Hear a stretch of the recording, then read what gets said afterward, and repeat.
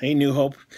Just wanted to leave you with kind of a devotional moment today. It is Tuesday, March 24th. And I was reading in the scripture this morning from Psalm 42 and just wanted to share this with you today and hopefully bring you some encouragement with this for the rest of your day. It says, "As the deer pants for the water brooks, so my soul pants for thee, O God. My soul thirsts for God, for the living God.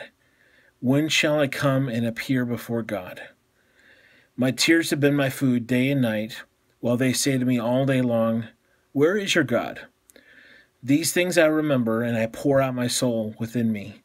For I used to go along with the throng and lead them in procession to the house of God, with the voice of joy and thanksgiving, a multitude keeping festival.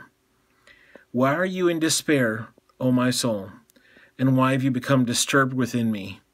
Hope in God, for I shall again praise him for the help of his presence."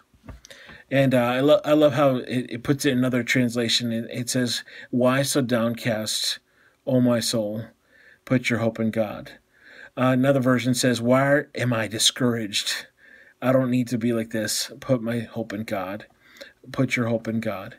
And I just wanted to encourage you today with that and let you know that in the midst of whatever you're going through, in the midst of trial, tribulation, that the psalmist found the solution is worship. He found that the best way to handle his depression was to worship. The best way to handle his frustration, even his memories of things that he missed, times of worship that he missed, was to worship again. Just him and the Lord being together and spending time together in beautiful communion with each other. So I want to encourage you today that if you're struggling, worship. God bless you.